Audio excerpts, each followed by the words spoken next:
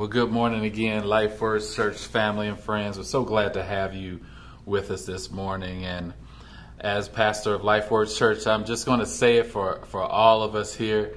We're in a season of just feeling immensely blessed. I mean, many of you have heard the story about how we were able to acquire this building and all that God has done for us, how He's protected us over these past 16 months. And I'm so proud to say that, although so many people, and we don't want to, overlook anyone, but and we recognize so many people have been afflicted by the COVID-19 virus, and hundreds of thousands have died because of this virus. But we just feel so blessed here at Life Word Church that zero of our members have reported that they had contracted the coronavirus. And so I just think that's amazing to say that we had 0 cases of COVID-19 within our church. And it's all about being obedient. And I think we're in a season now that God is honoring that obedience we had. Not only did we obey Him, but we obeyed the laws of the land as well. And God saw that. He's like, yeah, I'm going to honor that. And so I'm just so grateful. And He's honoring that. And He's blessing us tremendously. And I'm just so excited to see where God takes us over these next few months as we prepare to relaunch, as we get ready for our grand reopening, celebrating our 2-year anniversary, and just seeing the future growth that's about to happen here at Life First Church. So get on board, and if you're just checking us out, or maybe you're just supporting us online, we invite you. If you're anywhere within driving distance of Sacramento, we invite you to join this team. We invite you to join this family of friends that we call Life Word Church. Be a part of our launch team. Join one of our life groups. And look, you may live in the Bay Area, and you may be telling yourself, "Oh, if only I live closer, I would definitely be a part of Life Words." Don't let that be an excuse, because we're going to have an online campus. Well, we have an online campus, and you can be a part of that. And those Sundays where you can get up here to Sacramento, of course, you're more than welcome to fellowship and worship with us. But even when you can't, there are going to be so many opportunities for you to still be a connected member of Life Words Church via our life groups, via our online campus, and so many other opportunities. We believe that through our life groups and through our online campus in different locations, with people watching in different cities and different states, we believe that we're going to be able to launch satellite campuses in all these areas where people are watching. So maybe you're watching Sunday after Sunday in Vallejo, or maybe you're watching Sunday after Sunday in Los Angeles, or maybe you're watching Sunday after Sunday in Utah, Texas, Florida, and Georgia. Our goal is to make sure that there's a Life Word satellite campus, to where it's a virtual campus, to where you and other members of Life Word Church that you play a major role in building in your area can come together and do life together. What we're doing here in Sacramento, we want to do in your city as well. So join us, because God has given us a big vision, and I know He's going to allow us to see it come to pass very, very, very soon. So get on board and join us today. But I'm just going to go ahead and dig into this part 4 of our series. I hope that you've been enjoying this series, I Want to Believe But. And I'm going to be wrapping up this series today.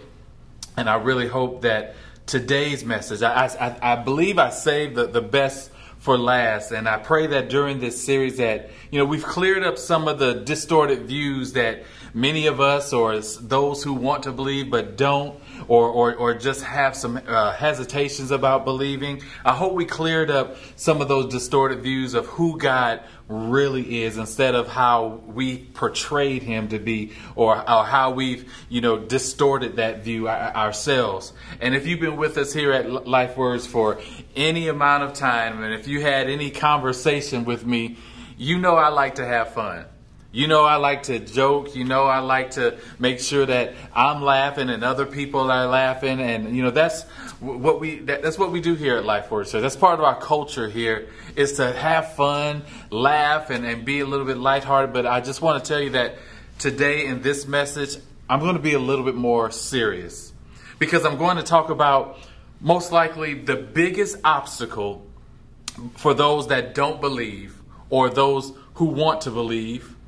And I want to start off by sharing just a little quick story. A couple years ago, after I moved back home to California, I bumped into an old childhood friend, and as we were talking, I guess he may have saw, on social media, some things about me, and he said, "So you're a pastor now?" And I could tell that the conversation was about to take a complete shift. And so I just nodded my head. So I said, "Yes, I'm so excited that my wife and I will be launching Life Words Church in Sacramento. And, you and your family, you're welcome to join us. We would love to have you, just come worship with us from time to time." And so he responded. It was very sincere and respectful. But he asked the question, probably one of the most popular questions that I get personally as a pastor from those who are either atheists or who don't believe but want to believe. This is the most popular question that I get. And he asked very sincerely, he said, "Trey, how do you believe in a God who doesn't seem to care?" And I'm always prepared for that question. Early on, I was never prepared for that question. But after a few years now, I've gotten myself prepared to be ready to answer that question.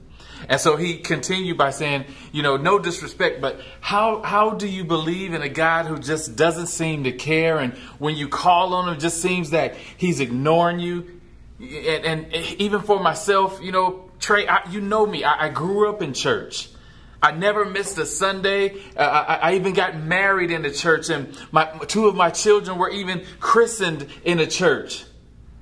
But after a few years, he told me, he said that after a few years, my brother, he was hit by a drunk driver, and now he'll never walk again. And he was in a hospital for 6 months, and we prayed to God, asking God to allow him to walk again. But now he's confined to a wheelchair for the rest of his life. I prayed to God, Trey, about my mother. She was diagnosed with cancer, and I told God, I said, "God, if you hear me, if you heal my mother, I'll go back to church. I'll trust you. I'll believe in you. I'll be a full-fledged Christian, whatever it is." But then my mother died, he said. So Trey, how do you believe? How do you trust in a God who just doesn't seem to care about the people that he claims to love? And for many of us, it seems that on a daily basis, we get notifications on our phone from a news app that's telling us about there's been another mass shooting, or there's been another racial hate event that's happened. Or there's a natural disaster or some violence some violence in some city. It seems like it's just a never-ending cycle of horrible things that are happening. And so we also see, once we watch the news or we turn on our TV or even just scroll down social media, we see that someone has been abused, whether it's sexual or physical or emotional abuse. And we start just asking, why is this happening? Why is this happening? And then even for you, you're doing your best. You're raising your children. But maybe some of you didn't want to be alone, but you are alone.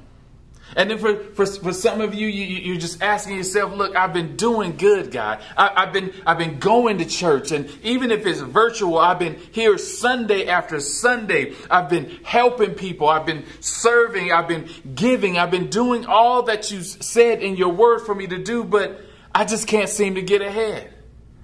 It seems like everybody else is getting theirs. It seems like everybody else is winning. Everybody else is reaping blessings. But when I ask for mine, God, it just seems like it's not happening. So God, why are you allowing this to happen? And then we have to ask the question, if God can do something, why doesn't he?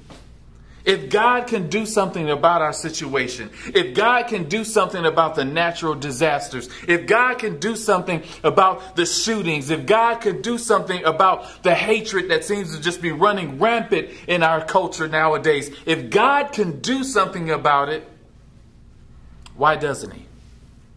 Why doesn't he? It just seems like he's a heartless God. And that's the title of today's message, A Heartless God. And so many people, they feel that way. They just feel like, it just seems like God is just heartless.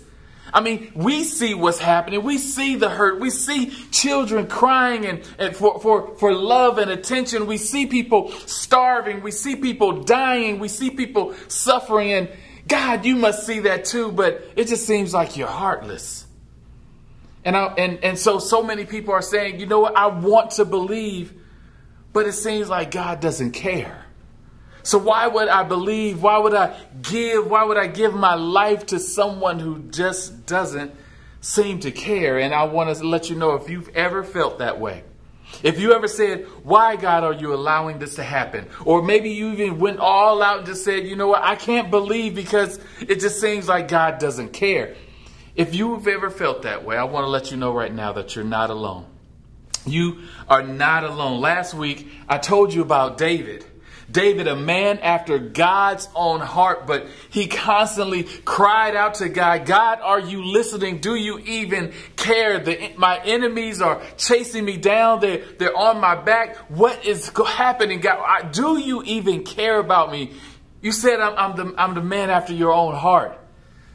But it just seems like I can't feel you. I cannot hear you when I need you, when my life is on the line. It just seems like you don't care. And there's another example in the Bible, Job. We look through the entire book of Job and we see that he was a righteous man. He loved God. He worshiped God. He honored God. But once he was afflicted, we see in the book of Job that he lost his house. He lost his wealth. He lost his business. And of course, he got sick and got boils all over his body. And then his friends became jerks to him. It just became a miserable point. And all throughout the book of Job, we hear him crying out to God. God, I need you. God, take this affliction away from me. God, where are you? God, I need you. And still in the midst of it, he still trusted God. And it got so bad that even Job's wife, the one who should have been at his side, worshiping and praying along with him, she had gotten so fed up that she told Job, why don't you just curse God and die? Why don't you just curse God out and just go ahead and die? Because this is just too much. You're trusting in someone who's putting you through so much pain. He sees your pain. You're crying out to him, but he doesn't seem to care. So Job, why don't you just curse him and die? Because I don't want to hear it no more. And so I know that you don't want to go through this anymore because I'm getting sick and tired of it. So I know you should be sick and tired of it. Why don't you just curse God and die? Another example is John the Baptist. And we all know John the Baptist, his only reason for existing was to prepare the way for Jesus. And as a matter of fact, he's Jesus's cousin. I mean, this is a blood relative. He was so tight with Jesus that as an unborn child, he leaped in his mother's womb just because he was in close proximity to an unborn Jesus. So this is somebody who surely, if he needed Jesus, if he needed God, he had the VIP access. He had all the credentials. He had all the passes. He had everything that was needed in order to have a close and tight connection with God the Father. And he was so well respected and so honored as someone who was close to God that people thought that he was the Messiah. Many times he was asked, are you the one? Because all the people that he converted to have a belief in God, they asked him, are you the one? And he would tell them, don't follow me. Don't follow me. Follow Jesus. Because I'm unworthy to tie his sandals. Don't follow me. Even though I baptized Jesus. Yeah, that was me. But I'm not the one you should follow. But I know him. He's my cousin. We're just that close. And we know that later on, John gets arrested. John gets arrested he was basically put in prison for doing what's right. He wasn't doing anything against the law. He was doing what's right. But as he went to prison, John, he was probably thinking to himself, you know what? I'll go to prison because I'm good, because Jesus, I know he's on the case. He's on the job. So I'm just going to sit here for a little while because I know my cousin has my back. I know my cousin will come through. I'm not worried right now. I'm not worried about any of this because if there's anybody who Jesus is going to come through for, oh yeah, it's going to be me. And so a little time went by. Paul continued to be in prison. And I'm sorry, I keep saying Paul, but John, he waited in prison, and then he waited some more, and he waited some more, and then more and more. And all of a sudden it got to a point where he was probably hearing about Jesus performing miracles for strangers, but not performing a miracle in his life. And all of a sudden we know how John's story ended. Not only did he lose his job as the one who prepared the way for Jesus, but he lost his head. John was beheaded. So we know how this ended. So Jesus had the power to rescue John, but he didn't. God had the power to open the prison gates for John, just like he did for Paul. He had that type of power, but he didn't do it. And so we could look at that story and we could say, well, if God didn't do it for John, who was so close to his son, if God didn't do it for him, why would he do it for me? Why would he come through for me? Why would he even hear my cries? Why would he even, hear my pain, feel my pain and try to heal it? Is God really going to be there for me? And so I know for many of us, the question that we're answering, the question that we're asking, whether now we turn on our TV, we just saw a hurricane go through the southeast. We just saw a presidential assassination in Haiti. We're seeing racist groups march through cities. We're seeing so many things happen in our society. And so we're asking ourselves, God, where are you? Where are you in all that we're seeing? And I want to let you know, I'm not going to answer your question about where is God in all these situations. I'm not going to answer that over the next few minutes because it's going to take more than that. But what I will do is point you to the one who will answer those questions for you. And so I want to talk to you really briefly about when God seems a little unfair. Not only a little bit unfair, but flat out when God just seems unfair. And I want to let you know right now, this first key point, that God has a purpose for your pain. God has a purpose for your pain. I know when you're in the middle of the pain, it just didn't seem like, what's the purpose of this? Why am I going through this? I did nothing to deserve it. So what's the purpose? How can God have a purpose for what I'm going through? I'm suffering right now. Why would God create a purpose out of all this? We have all been there. We've all been there. Someone has let us down. We lost something important or someone important. We've been taken advantage of. Life just seems to go the way we want. A loved one gets cancer, or people we're close to contract COVID-19, and maybe you're on the way to a job interview, and all of a sudden, what happens? You get a flat tire. And all of a sudden, you're on the side of the road, and you're just looking up saying, really, God? Really, right now? Right now, this is what's going to happen. God, when I needed you the most, when I thought that you were coming through for me, when I thought you were blessing me with a new opportunity for new blessings, all of a sudden, everything's come to a halt. Really, God? Really, God? Is this how you're going to do me? Or better yet, is this how heartless you're going to be towards me? Go with me now to 1 Peter. 1 Peter chapter 1. We're going to read verses 6 and 7. 1 Peter chapter 1, verse 6 and 7 says this. It says, therefore, there is wonderful joy ahead. Even though you must, I want you to really get this, even though you must endure many trials for a long time. Is that what it says? Or maybe it says you have to endure these trials for at least half of your lifetime. Is that what it said? Well, what does it say? It says, even though you must endure many trials for a little while. For a little while. These trials will show that your faith is genuine It's being tested as fire tests and purifies gold.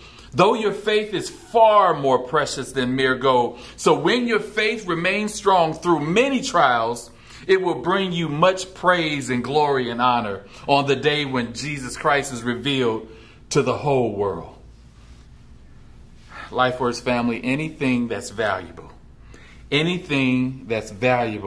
is put to a test. I want you to just look at yourself right now. Maybe you're wearing some jewelry. Maybe you have on earrings right now, or you have on a bracelet or a necklace, or if you're like me, you have on a wedding ring, and you just look at it right now.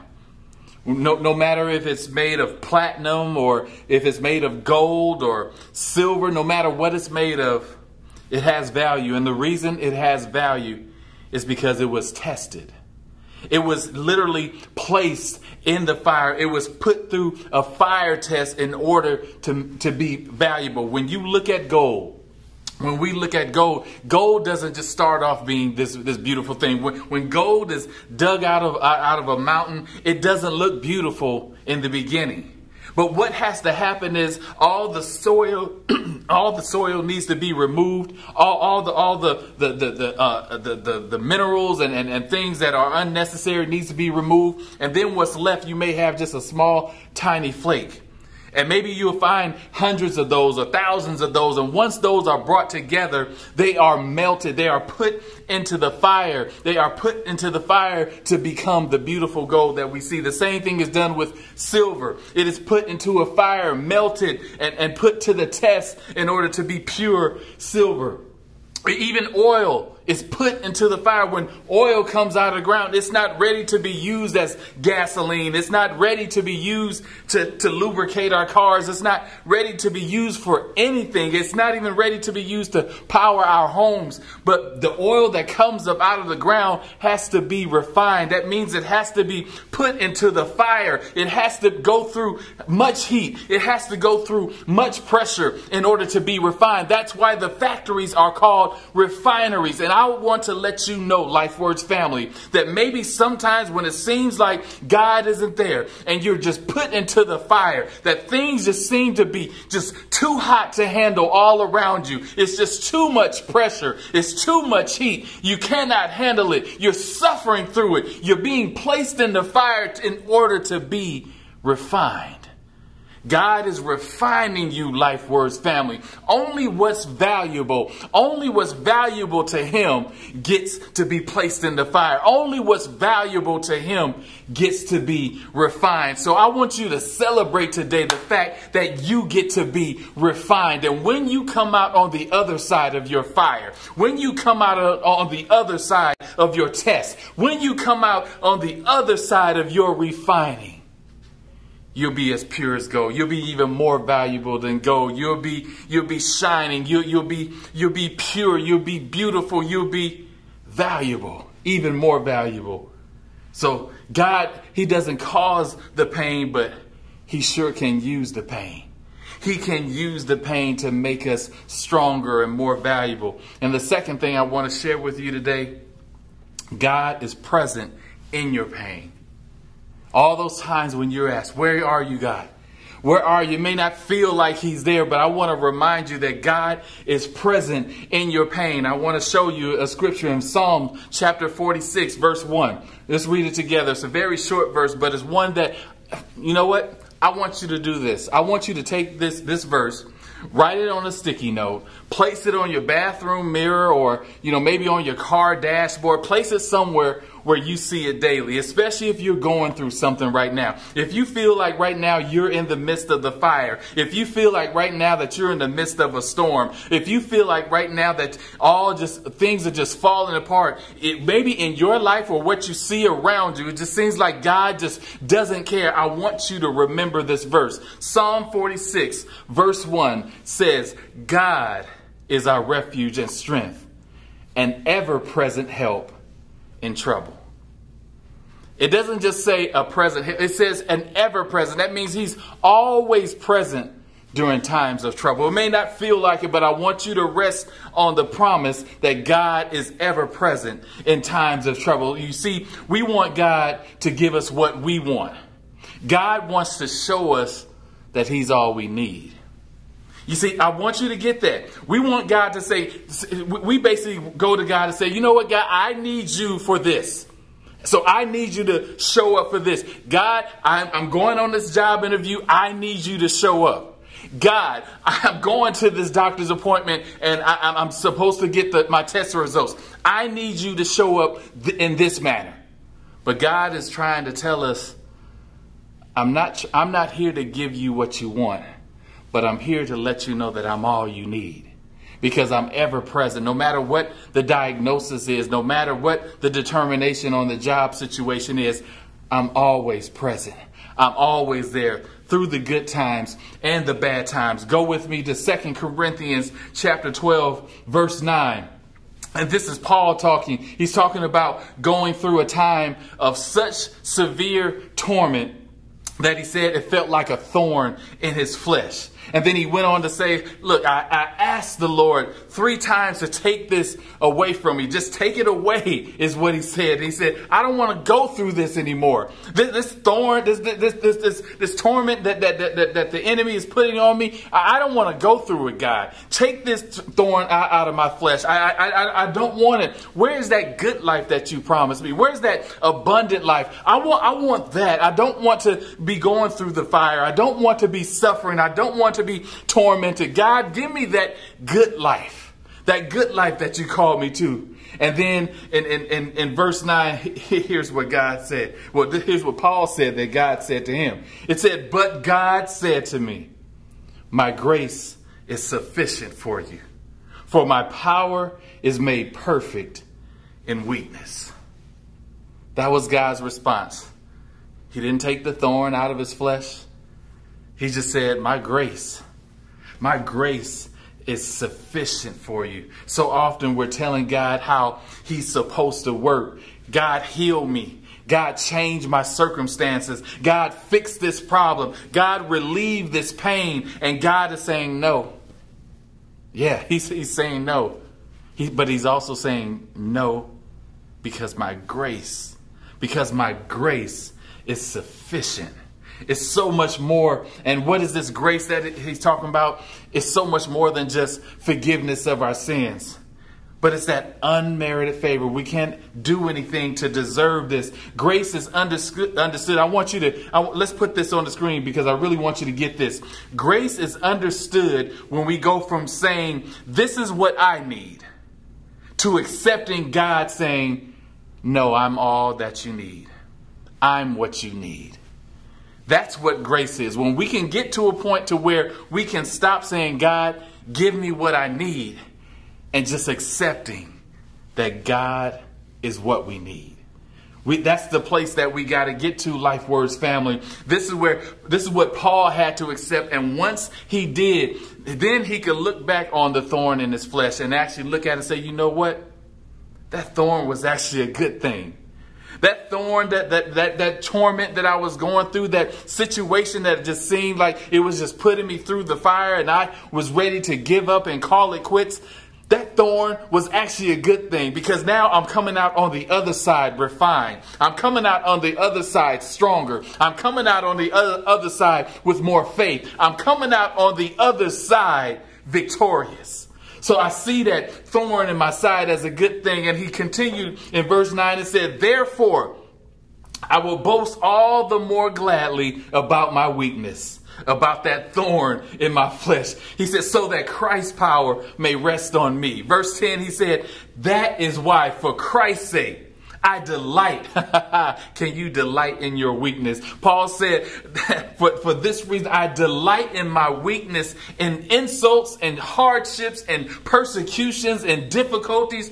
For when I am weak, then I am strong. Life Words family, through the insults, through the hardships, through the difficulties, the persecutions, the doors slammed in your face, the lies, the cheating, the backstabbing, can you still delight in those things that make you weak? Just like Paul did. Paul said, I delight in those things that I think had made me weak. So can we start delighting in our weaknesses? Can we start saying, you know what? I'm going to delight in my body ailments because I know that God is my strength. Come on. Come on. When that arthritis in my knee starts acting up, I'm going to delight in that weakness because I know that God is my healer. He's my strength. When I just seem like I'm just always exhausted and tired and maybe just can't make it through the day, I'm going to delight in my weakness because God is my source and He's my strength. He's going to give me enough strength to get through today. Can we be that way? And when we're on that job search, can we delight, even though job searches are the worst? It just seems like, we're just setting ourselves up for disappointment because more doors are shut in our face than doors that are open. We're going to delight in the midst of that job search. Come on, because we know that God is our provider. We may have been unemployed for months at a time, but somehow there was always food on the table. Somehow there was always money in the bank. Somehow there was always gas in the tank. Somehow the lights always stayed on because God is our provider. I'm going to take delight in my hard seasons, Life Words Church family, because it is breaking me from being self-sufficient. It's breaking me on relying on self, but it is allowing me more to rely on God in my hard seasons. I'm going to delight in my lonely seasons because I know my Savior's name is Emmanuel, which means God with us. So I know that even when I feel lonely, I know that God is with me. He's my ever-present help. He's my ever-present provider. He's my ever-present strengthener. He's my ever-present healer. So when I feel weak, when I feel lonely, God is ever-present in my life. So why do bad things happen to good people? Why does God still allow these bad things to happen to good people, Pastor Trey? I hear what you're saying. I give you a golf clap. It all sounds good. But yet and still, when I turn on the news, I'm seeing bad things happen to good people.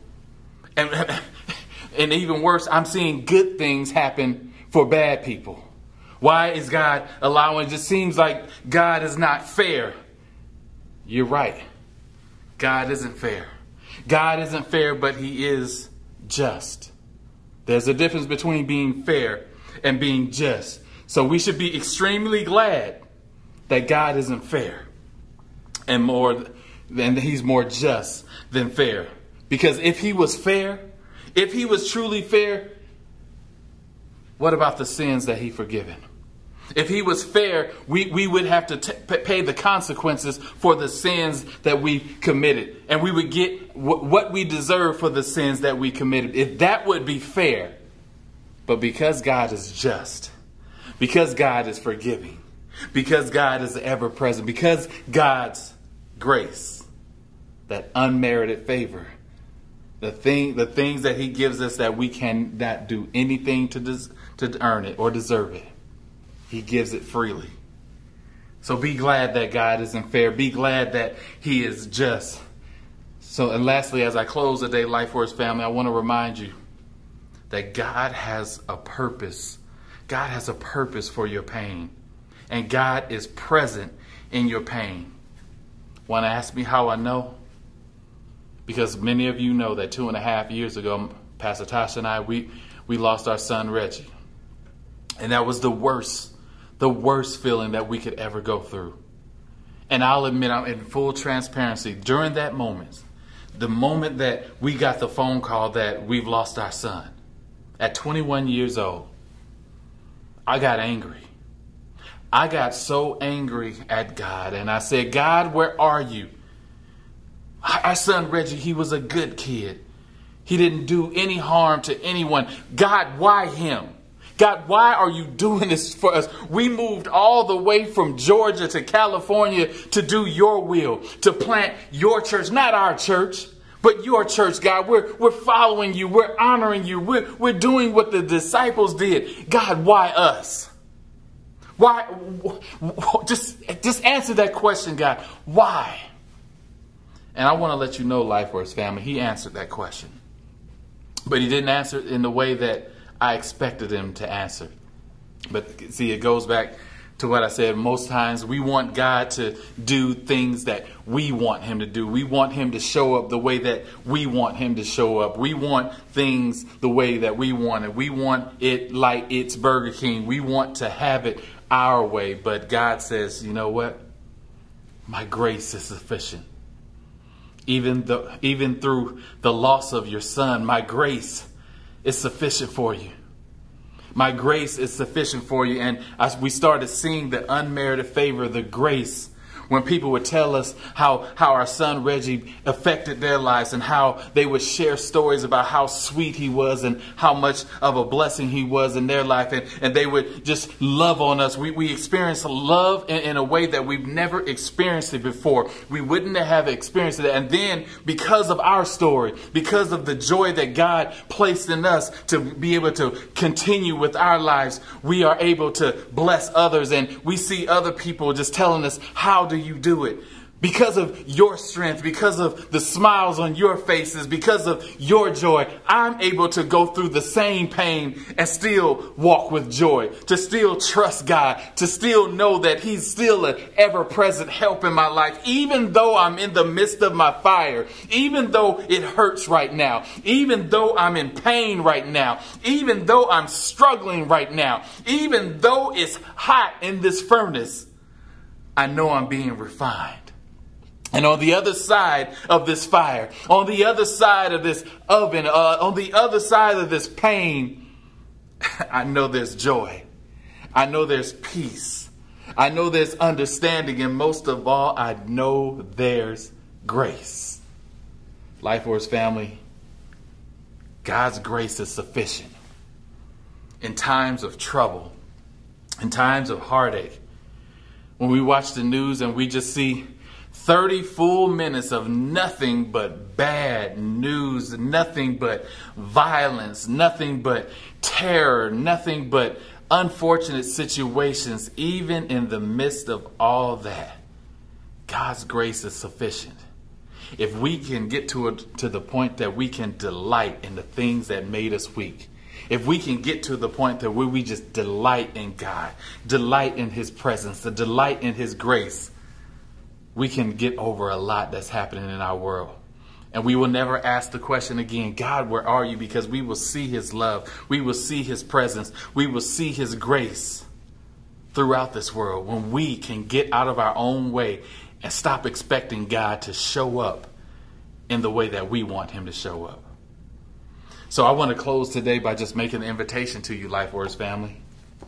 Maybe you heard this message, or maybe you heard this entire series and you've asked some of these questions. God, where are you? God, I can't feel you. God, it just seems like there's just too many rules and restrictions. God, I need you to show up on demand the way that I want you to show up. God, I want to believe, but. And so if that's you, that you just feel like, you know what, I really want to go all in for God, but I'm just not feeling it. I want to challenge you right now. I want to challenge you right now to let go of your feelings. As we hear a lot nowadays, I want you to get out your feelings. I want you to get out your feelings and just believe. Just do. You just have to want to. We played a video last week of a young actress saying that you just have to want to believe in God. You just have to want to trust God. And I believe that there's someone out there today, you want to today. And it starts by having a relationship with Jesus. So I want to encourage you now to say yes to inviting Jesus to be the Lord and Savior of your life, accepting His gift of salvation. And you can do so from right where you are. You can say yes to Jesus from right where you are. You can just put something in the comments now. You can just even put the word yes in the comments below. We'll understand what you meant. Or you can send us a text and fill out our digital connect card and let us know that you made a decision to receive Jesus today. And we're going to celebrate that. We're going to reach out to you, give you some next steps on your Christian journey. And we're here to walk with you. We're here to just do life with you. Whatever it is that you need, we're here for you.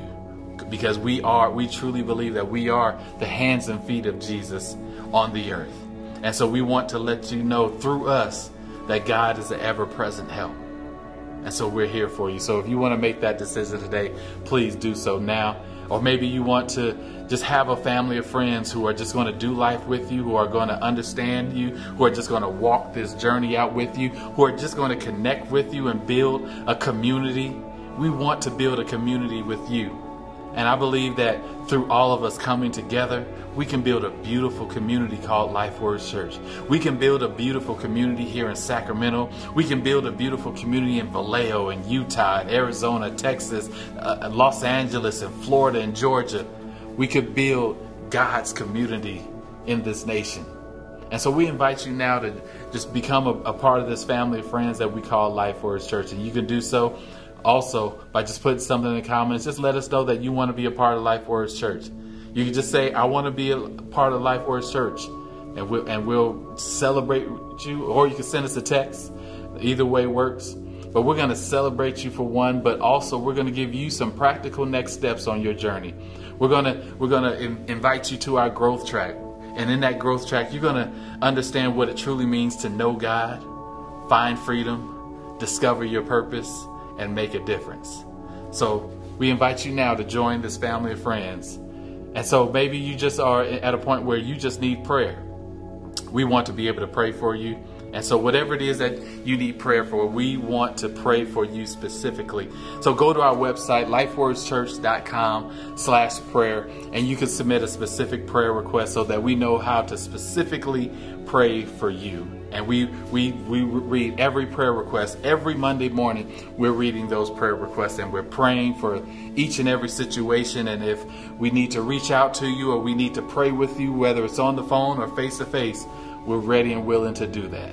And so for now, I just want to pray for all of us, and then we'll transition to a moment, a final moment of giving. But let's pray together right now. Father in heaven, we just thank you, oh God. Thank you that even though sometimes it feels like we can't feel you, or maybe you're not there, or you're not listening, we understand, just like it says in Psalm 46:1, you are an ever-present God. You are ever present in our times of trouble, in our times of heartache, in our times of loneliness, in our times of pain, physical or emotional pain. You're there, oh God. And so, God, we recognize that you're there today. And we ask for your forgiveness in those moments where we ask why, where we ask, where are you, God? We know you're there. And so, God, we recommit to you now, God. We recommit our faith to you. And we know that you are working things out. Even though we cannot see it, even though we cannot feel it, we know that you're working things out for our good because you've done it in the past, oh God. And so we just invite you now. We surrender ourselves. We're getting out of our feelings, and we invite you now to take the captain seat and do what only you can do. We thank you in advance, oh God. We honor you today. In Jesus' name we pray. Amen. Amen. So at this time, very quickly, because I held you long enough today, we're going to transition to a moment of a final form of worship, which is giving. We want you to practice regular giving here at Life Words Church. We've been tremendously blessed over the past few weeks and months, and we know that God is going to continue to bless us. And it's only because of God and you that we're able to do the things that we're doing. It's only because of your giving that I'm standing here in the new home of Life Words Church right now. And it's only because of your giving that we're going to be able to do all the remodeling and all the things that need to be done to make this building ready for September 12th, our grand reopening. And it's only because of your giving that we're going to continue to make an impact on the city of Sacramento and the entire Northern California region and other areas of the country as well. We are a giving church, and it's only because we have members and friends of Life Words Church who are givers as well. And so we want to invite you now to give to Life Words Church. Practice the art and the privilege of tithing.